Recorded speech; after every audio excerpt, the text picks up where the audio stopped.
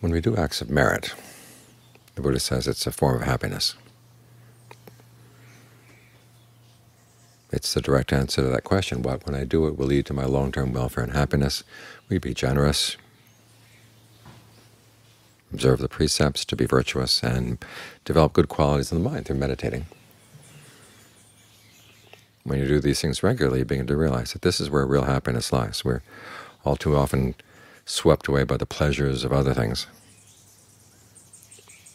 especially now that we have distractions all around. We carry distractions in our pocket, we carry distractions in our knapsack. In other words, all the screens that we have. And the pleasure that comes from being with a screen makes us forget that the real pleasures in life come from the good that we do. So we have to remember the goodness is something that comes from within. Happiness is something that comes from within. So we're not constantly outside looking outside for our pleasures. Because the world gives pleasure sometimes, but sometimes it doesn't give pleasure. A lot of painful things happen in the world. But we want to be able to live in the world and not be pained by them. That's why we develop goodness inside, because that becomes our refuge, that becomes our source of strength, that becomes our nourishment.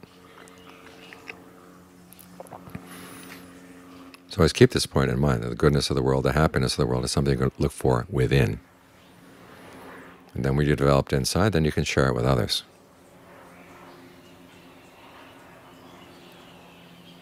This is the best kind of sharing there is. I mean, you can share information on screens, but the goodness of life comes from the qualities you develop in your mind. And that's shared in a different way. It's shared through direct contact, or sometimes just through the currents of the mind. Sometimes you're sitting here meditating, you spread thoughts of goodwill to someone else, and if they're receptive, they'll know. It'll make them feel good to know, well, someone's thinking of them. And even if they're not receptive, you're broadcasting goodness outside. This is how the world is made into a better place, by taking the resources you have inside and developing them as fully as possible. And then when they're developed, you'll have more than enough to share. So your attitude toward the world isn't you're always taking and taking and taking, because as long as we're feeding, there's going to have to be some taking.